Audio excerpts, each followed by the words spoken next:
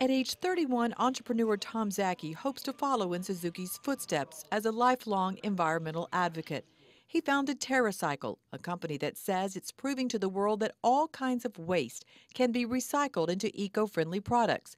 Each month, his company collects about 1 billion pieces of waste across 19 countries. For example, we now collect and recycle cigarettes, used cigarette butts, in 9 countries around the world, including here in the United States. And it's really easy to do. You just go to our website, send us your used cigarette butts, whether you're a business or an individual.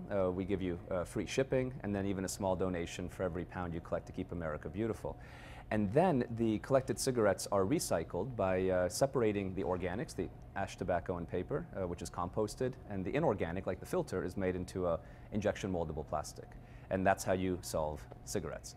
And this idea can be extended to just about any type of waste. So we not just do it with cigarettes, but we do it with chip bags, juice pouches, even used chewing gum, which we're soon launching in Canada, the world's first national program to collect and recycle used chewing gum.